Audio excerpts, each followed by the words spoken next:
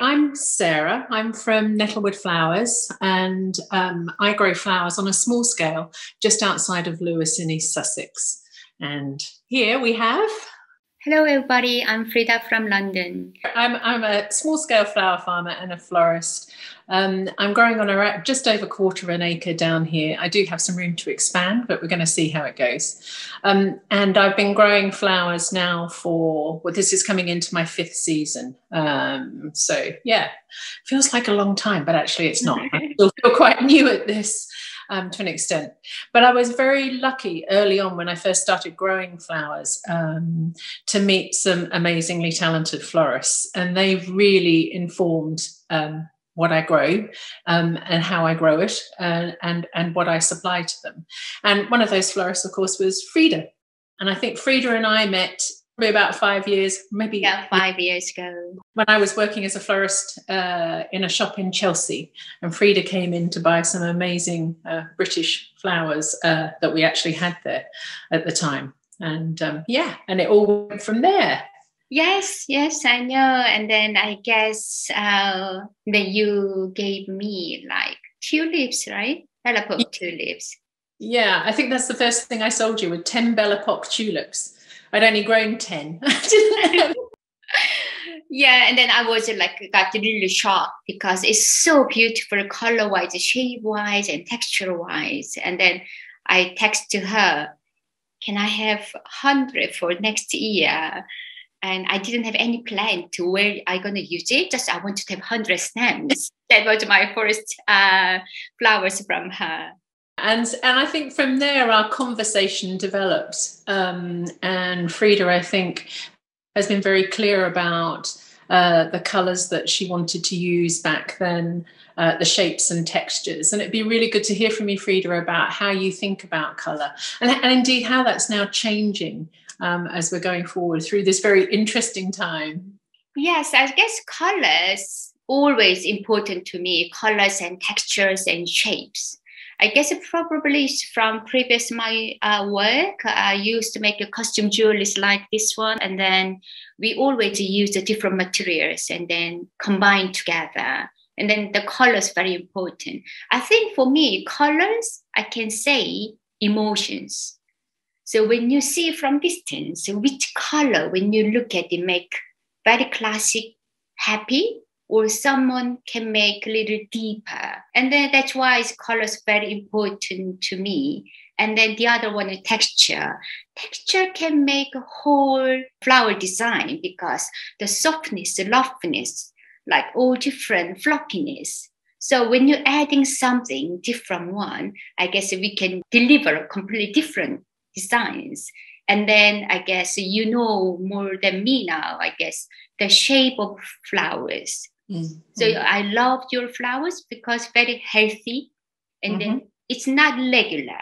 They're giving all different shape, depends on sun or probably wind, and then that makes me, I guess, I really feel grateful having met you in really early my flower journey. It's like I'm 6 years experienced florist. I met you 5 years ago. So I guess I realized your flower made me much better florist. So that means, I guess, all the growers, and then you have ability to inspire and influence all the florists. And I think that works both ways, because I think early on, some of the colours that you were asking for were not colours that I necessarily would have been growing a lot of. You know, the ivories, the beige, the brown. And you were very clear that actually that's what you wanted. And so I planted lots and lots and lots of phlox, creme brulee, and little brown sunflowers, double dandy, etc., things like that, to meet that requirement. And it was by growing those flowers and then having you use them, lots of florists started to come to me saying, "Oh my God, I want those flowers that Frida's using." So that was great for my business as well. No, it's I guess we all want. But I guess it was you gave a chance to me, which one I have in my mind, like a little sandish, the colors. Yeah. And then I can just ask, even I don't know the name of flowers. Can I have a beige? Can I have a like slightly darker browny one? Can I have middle colors? And then can I have a blackish, reddish? I just give the like colors, and then it helps a lot because it's already I have a full shade of color. It's so easy for us to work out. And then your flowers is really perfect for event and weddings and romance. So your field romance is coming to us. So it was really great. Yes. Yeah. I must admit, you tested my botanical knowledge on occasion, though. So I quite often get a text of a flower or a leaf or a bit of a twig saying, what is it? And can I have this next year? Yes. Yeah, like when I see something close in a park or somebody's garden or in magazine, I have no idea. I'm just sending messages like, Sarah, what is this one? Can I have this one? Can I have that one? And then the other one, you always ask to me, what do you want to have next year? Probably around October. Yeah, September, October time. We always have that conversation about what's the next year looking like, you know, what events have you got coming up and what sort of colours and shape and feel are you going for? And that's really helpful for me because I can then plan what to grow and when I need to have things available for you. And it works right across my business because then I also have those things, some of those things, if you don't take them all, which sometimes I get... I can't take them all. And then I think, so I guess last year we talked about, and then I guess it's really good for me too. I guess I used a really beautiful, like a little toner color a lot. Yeah. And then this year we talked about last October about a little more bluish color. Yeah. I think it's perfect for this pandemic too. If we use more brighter, happy color to give the little happiness. And then I guess it's amazing for this year. Lots and lots of bluish flowers this year. Not grey and yellow, which is the Pantone colours of the year. But anyway. I guess we creative ourselves, our own colours. Yes. Pantone is the first overall word, like the year of the colour. But I guess Florist word is quite different. So which one we didn't use a lot. And this year we want to use a lot. Probably next year. I'm going to ask, probably a lot of florists going to ask a lot of yellow color. Who knows? Oh, yes, that would be great. I love yellow. Yeah. So I love green. There's lots and lots of yellow flowers. I think the other thing that has been great working with florists like you is you're not afraid of those bendy stems or if things aren't perfect. Whereas I think sadly there are still quite a lot of florists around who, if everything doesn't look straight and uniform, they're quite afraid of using it. Whereas you embrace that. I guess even when I was a costume jewelry designer, my earring was a lot of them was like unbalanced one. I think as I guess grown like from the Asia, like we always love and respect of asymmetrical spaces, negative spaces. Yeah. And then we know it's so hard to find like perfectly beautiful shape. So beauty of imperfection, I guess that is the maybe main beauty from the nature, I think. And that's what I love, the beauty in imperfection. I can provide lots of imperfect blooms. It's amazing. Yes, please. And so last week, I delivered some flowers to you, which obviously are very thin on the ground at this time, being so early in the season. So I bought up some euphorbia and some different hellebores, and then lots of branches, which is the other thing that you often ask me for. So I think you got some hornbeam and oak and some apple, which is covered in lichen. And I think you created something wonderful with the flowers that I bought up, along with some other British flowers. And we're going to go on now and have a look at you creating an amazing installation. Thank you. I hope you like it. Thank you. Bye.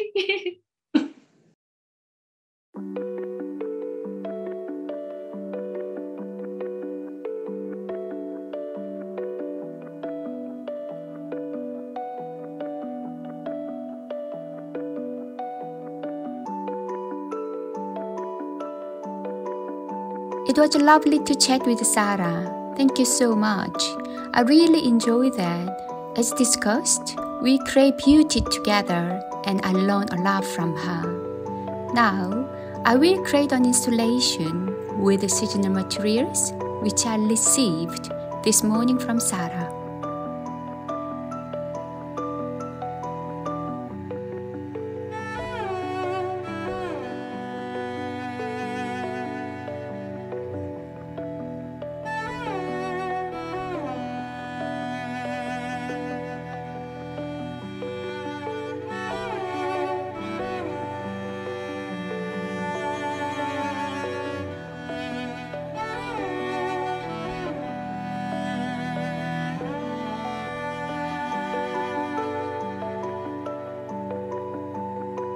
As you can hopefully tell, these are absolutely gorgeous branches.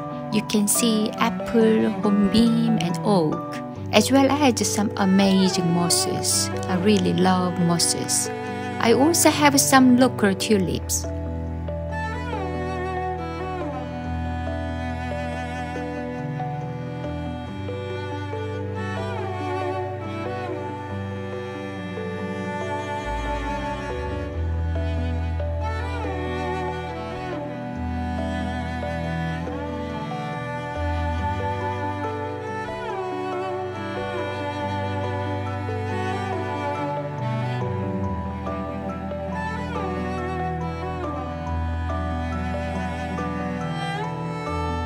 To be honest, it is quite challenging as I am working with the materials that just arrived.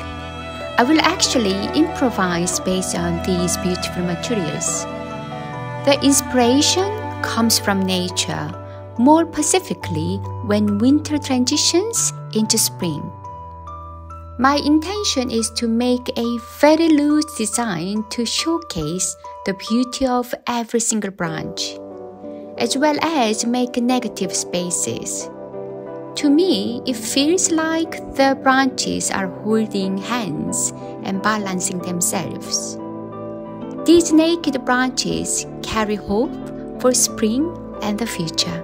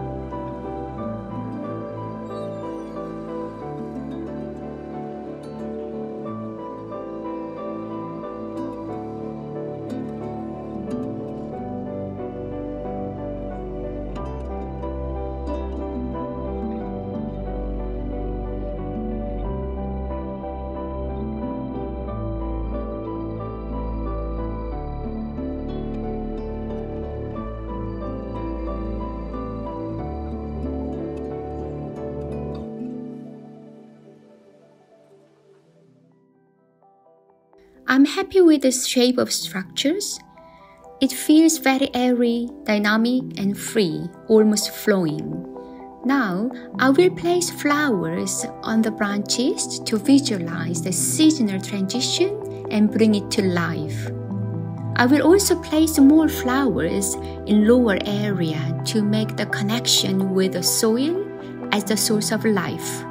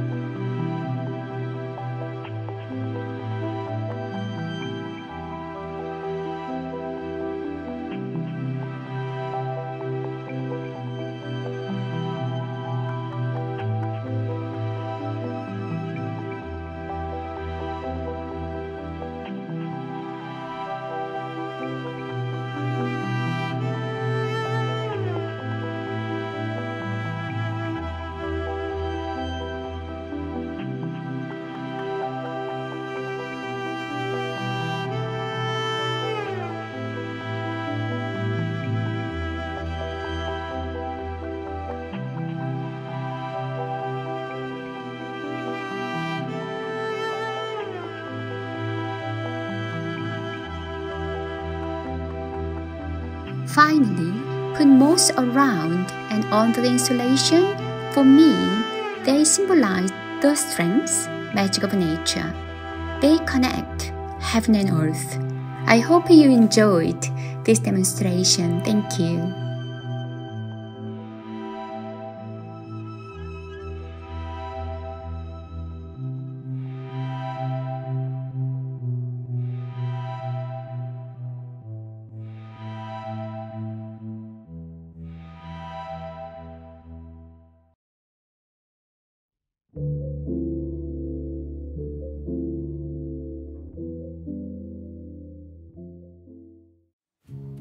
These arrangements from previous insulation button side, and then tulips from Smith & Monson, this beautiful pinky peachy, very delicious color.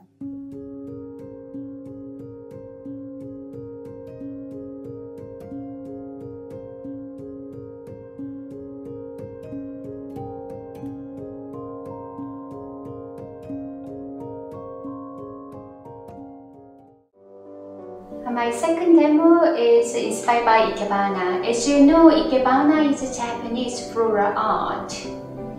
Have been studying Ikebana last 3 years. For me, Ikebana is like a companion for my flower journey. Today, I will make a small bowl arrangement with beautiful euphorbia and Hellebrus from Nettlewood flowers. For Ikebana, choosing right material, right container, vessel is very important. So when I look this wooden bowl, I think material-wise it goes really well with wooden bowl.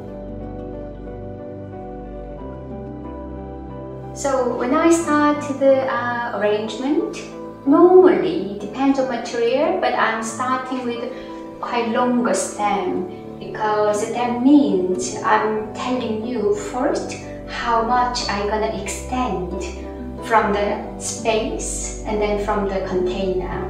So I will use this little curvy little stems first, and then I don't use water for this demonstration, but in reality, of course, we have to use the water. That is sure. This Hellebrus is really beautiful, like a little bell. I will go here.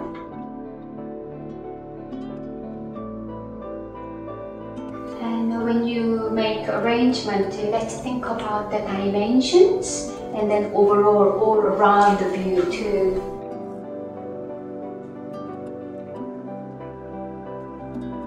The other one, the height-wise stems, some of them can go really high, some of them can go very short.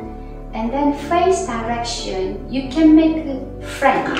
Somebody's calling, somebody can respond from the other side too. Why I like this Hellebrus and then euphorbia, it's green, but this one has all the shade, very light green to little darker, and then kind of blackish. So in this one, we don't need many different variety of material. Today I use the Kangen pin holder, but I get Kangen container. You can use a chicken wire, some twig, and then whatever you feel is right, I guess you can use it. So overall, I guess I can see some spaces, so I can finish it sometimes like that. It feels right. For my view, like there's no right, no wrong. It feels right, I guess you can finish that moment.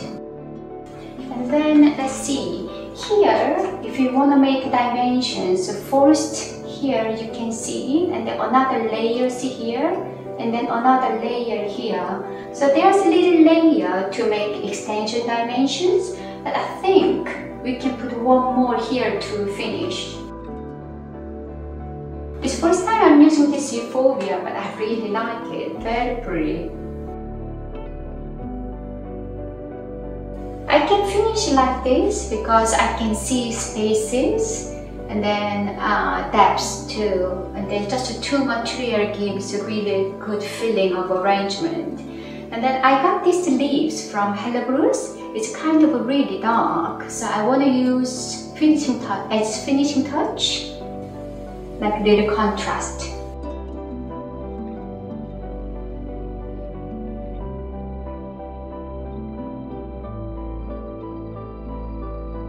Okay, I will finish like this. Thank you so much for having me. Take care. Bye. This has been a real honor. Thank you so much for having me here.